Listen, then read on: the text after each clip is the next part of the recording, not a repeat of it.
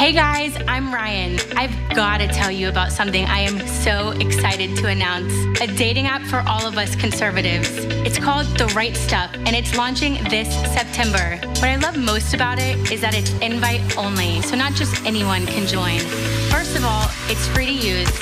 And for my ladies, you'll never have to pay because we all get premium subscriptions for simply inviting a couple friends. Gentlemen, if you want access to premium, that's on you. And by the way, those are the only two options. Ladies and gentlemen, The Right Stuff is all about getting into the right dating pool with people who share the same values and beliefs as you. You'll start off by building your perfect profile. No pronouns necessary. We want you to put your best foot forward, which includes your favorite photos of yourself doing what you love or being with the people you love. Our prompts give you the opportunity to let people know various sides of you. So remember, be authentic and creative.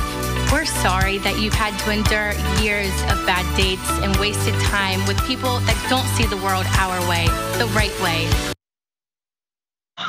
Oh, The Right Stuff. It's the latest dating app, but it's specifically for those on the conservative side of the political aisle. That woman they're pitching, his name is Ryann McEnany. Sounds similar. It's former press secretary Kayleigh McEnany's sister, and she's launching this whole thing with a little bit of help, which we're going to get to in a minute. But first, let's talk about this dating site here, because there's also great conversation starters. Let's go to that second graphic there with the pictures that she was scrolling through on that ad that maybe you guys didn't catch. But one of those conversation starters is favorite liberal lie. Then there's also, I like that one above it. Do you agree or disagree that?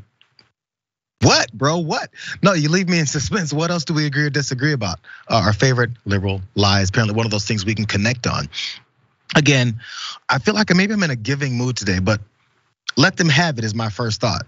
But then again, it goes to the women and men only. Gentlemen, if you want to get on the premium, that's up to you. But you got to make sure you're a gentleman, because that is not going to last. Are you kidding me? You're trying to get MAGA incels and you're giving women special handouts? I can hear them now. No, it's not gonna last. You knock off an Annie, I swear to God, this woman.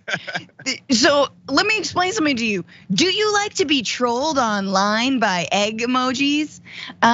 Do you love to be told to show more skin on social media? Then you're gonna love our dating app, where we don't call it trolling. We don't even call it that. There is no such thing as catcalling. It's celebrating a woman and her lack of human rights. Like, do you want to see, like, on a scale of 1 to 10, how much you would be? Are you like rapeable? I'm sorry, but seriously, this is the degree. These are the people that they're going to attract.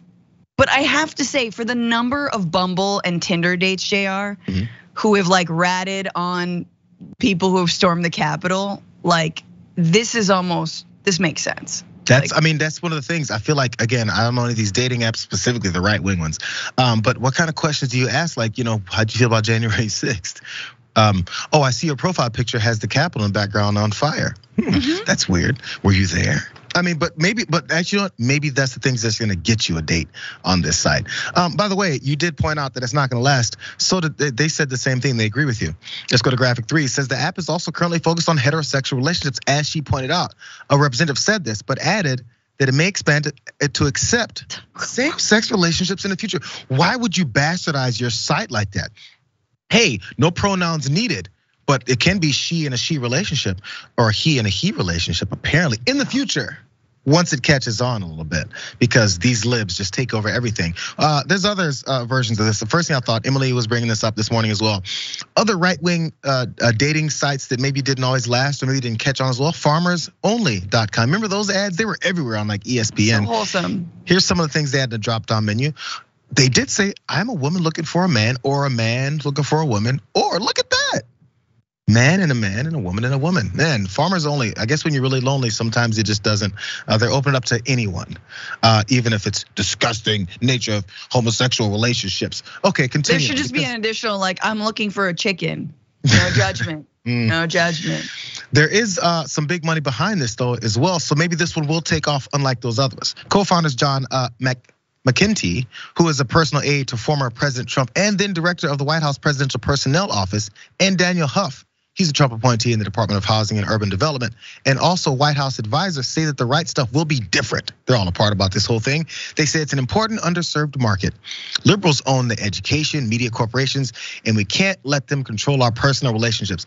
Nobody cares about your personal relationships, says the people who are like, no pronouns necessary. Oh, are you dating someone that's of the same sex? Are you having children? Oh my God, did you get married? But they're the ones talking about how someone wants to control their relationships. It's always the upside down world that these folks are living in. Now, one other part about this, because Peter Thiel, who's a co-founder of PayPal, put some serious money behind this. He was the first outside investor in Facebook, and he put around $1.5 million into this dating app. And it's one of the many investments on the political right that he's done. He's also invested in Rumble. It's an alternative to YouTube that's popular among conservatives as well. He's looking to make some cash, and you know what? Maybe it'll work. There's one other one that I remembered, and I'm not sure if we have graphics on it, but there was a Dating Donald. Is that what it was called? No. Donald Dating? Dating Donald. It's down there, right? There was Hannah Date. Let's look at this graphic of Hannah Date. Hannah Date. Welcome to Hannah Date, the place where people of like conservative minds can come together to meet. None of these really worked. Dating Donald also failed because immediately after, people's personal information and I guess credit card information was immediately leaked. Maybe it's a rat that he's looking for right now. Oh my God. Are you gonna jump on some of these? This would be fun. I want you to do it. Oh, I think it would be very fun to just be around and troll it and see what's going on. But bless bless Republican women. They keep trying. And I wish them luck as they agree that their kink is watching that woman in the hat scream, going, ah! And then they get all hot and bothered, and then they go, make babies, and oh my God, this is. Well, they definitely, you're not supposed to do that.